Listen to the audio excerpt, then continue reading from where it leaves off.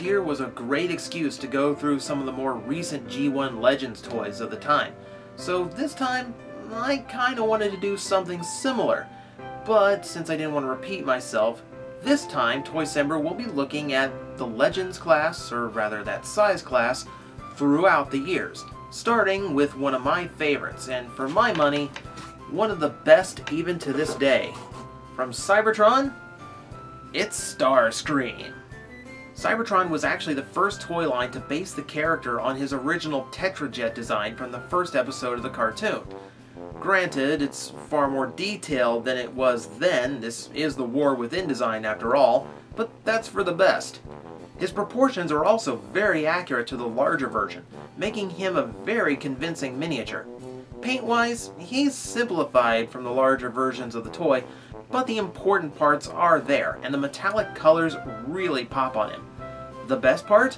You can flip out his weapons, making him one of the few Legends toys to retain the gimmick of its larger counterpart. They're based on the Supreme Starscream mold, so one blade, one cannon, and the inclusion wasn't necessary, which makes it all the more welcome. Transforming him is actually almost identical to the larger toys, accomplished with ball joints instead of ratchets. Except for how you lower the tail fin, it's basically spot on.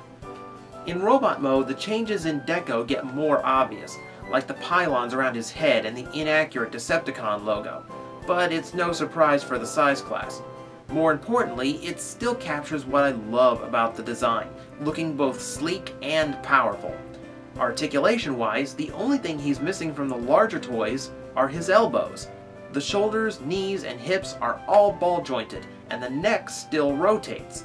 And since he's not using ratchet joints, he actually has a better range of motion. This makes the inclusion of his gimmick weapon all the better, as he looks great using them. This was a great mold, still one of the best in its size today, which is amazing being one of the first.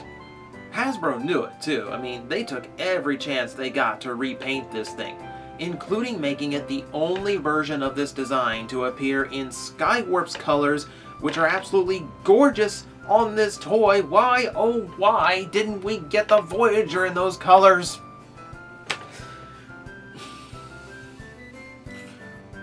I'm still holding a grudge, okay? Okay, it's enough of that. That's all for another day.